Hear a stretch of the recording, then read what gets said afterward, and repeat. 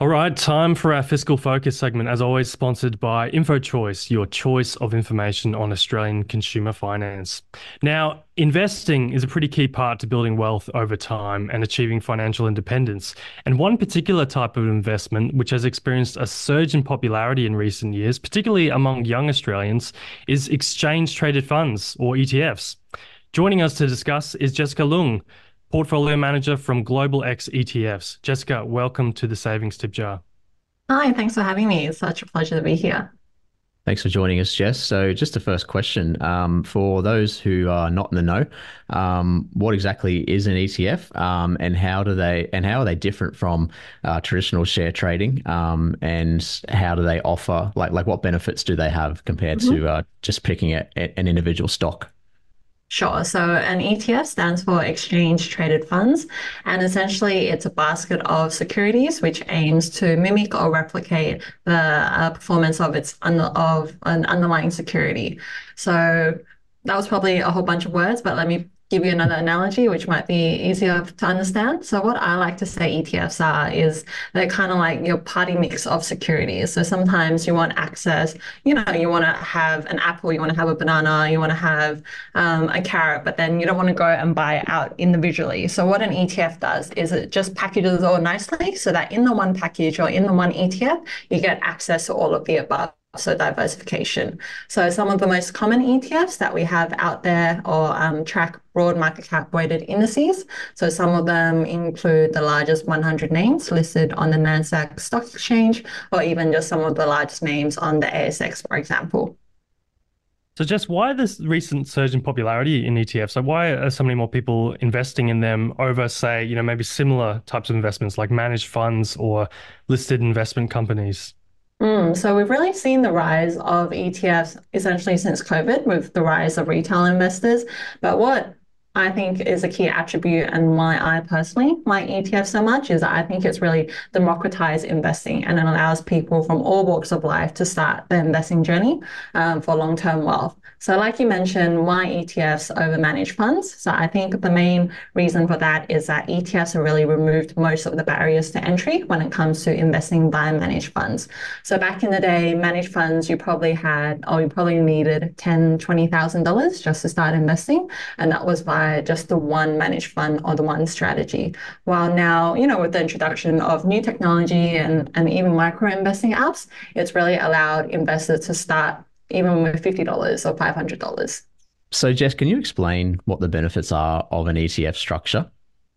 Sure. So, other than going back to my party mix analogy, where I assume everyone likes sweets, there's actually a lot of advantages to the ETF structure. So, namely diversification, cost effectiveness, ease of access, and transparency. So, going back to the first one, diversification. So, going back to the party mix analogy, where in that one single trade, you get access to a whole bunch of different securities. So, you don't have to go out and individually source them.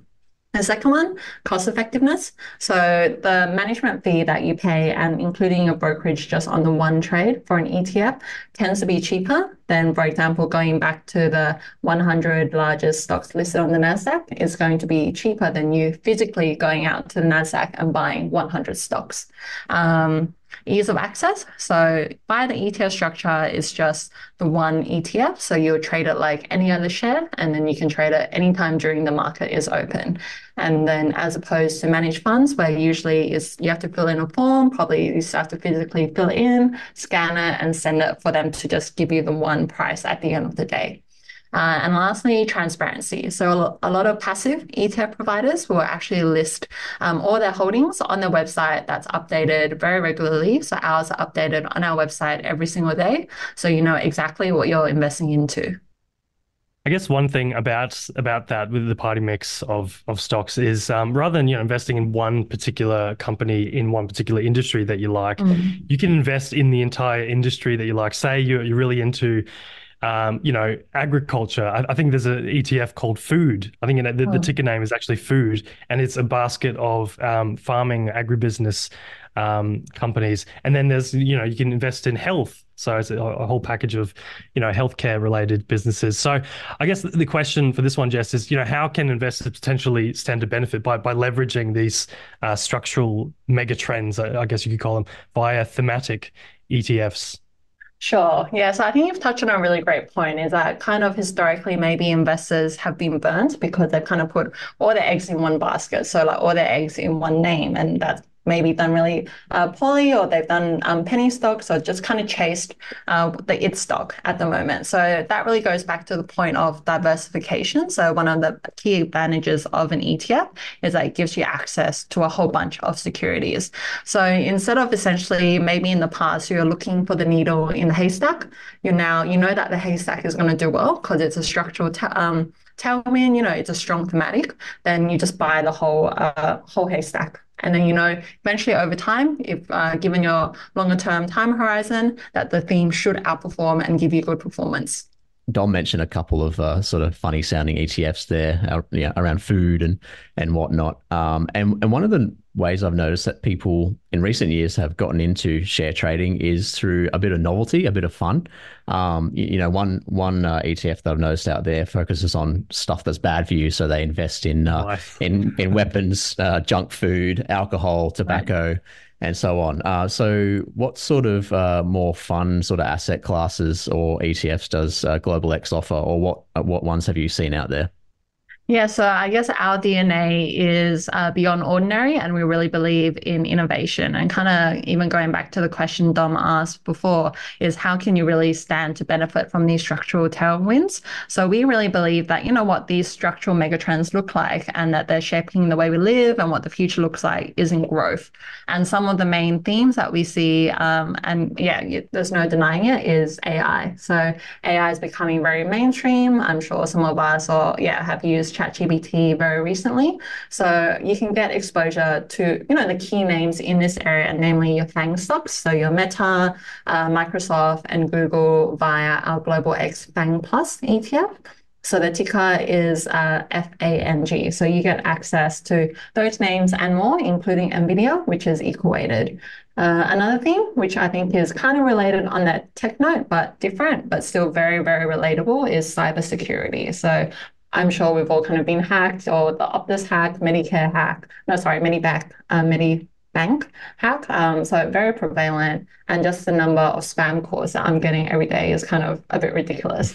So to kind of target that, or if you want to leverage off that and experience the growth that's going to be put in with all the investment that's putting into this area, we have a cybersecurity ETF. So that one is the Global X Cybersecurity ETF, and the ticker is BUGG. BUGG, bug. Yeah, bug. Nice.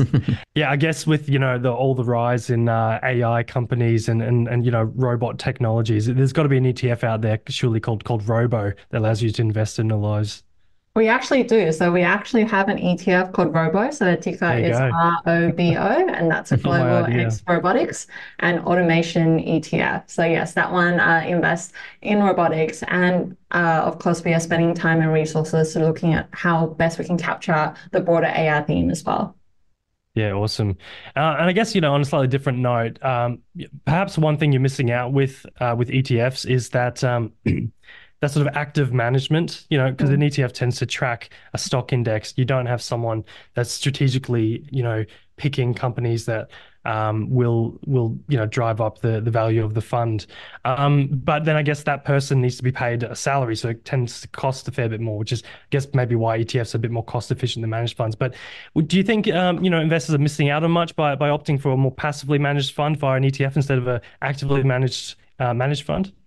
Not necessarily. So I like that tacos ad, like why not both? And I think it's the core satellite strategy where you can really incorporate the benefits of both to build a well-rounded portfolio that meets your personal risk tolerance and especially investment goals. So this approach that I'm talking about is the core satellite approach. So kind of think about it as a planet, which is your core. So that means the majority of your portfolio will be held in a broad market cap or passive index tracking ETFs, like you mentioned, which tend to be lower cost. And also because they track a broader index, it means there's less trading in the underlying or turnover, and that tends to lead to better tax efficiency outcomes as well. So you have the majority, which is your core in lower index tracking ETFs, and then as a satellite, so that's where you can be a bit more strategic about your positions. So you can do actively managed fund, or you can do a thematic ETF or other exposures that you want as well. Just off that, we'll talk about the sort of 2024 outlook, how it's shaping up, how it's looking for this year. How might any sort of geopolitical events sort of shape people's investment strategies this year? Yeah, so I think just even on the landscape, especially this year and the last 2 years, it's just a lot of uncertainty. So everything that we're going through now, so interest rates, geopolitics, it all just leads to uncertainty. But that's why I think it really comes back to what is your long-term investment approach? What is your investment goals? And yes, we are experiencing, some volatility here, and potentially you might want to take advantage of this, but then you can maybe position those in your satellite positions. So taking up smaller positions in your overall portfolio.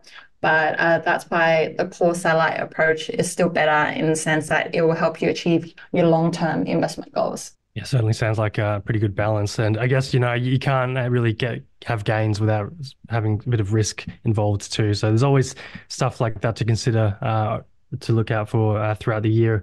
That is 2024. So, Jessica, really appreciate your insights. Thanks so much for joining us on the Savings Tip Jar podcast. Thanks for having me. It's been great fun. Perfect. Thank you.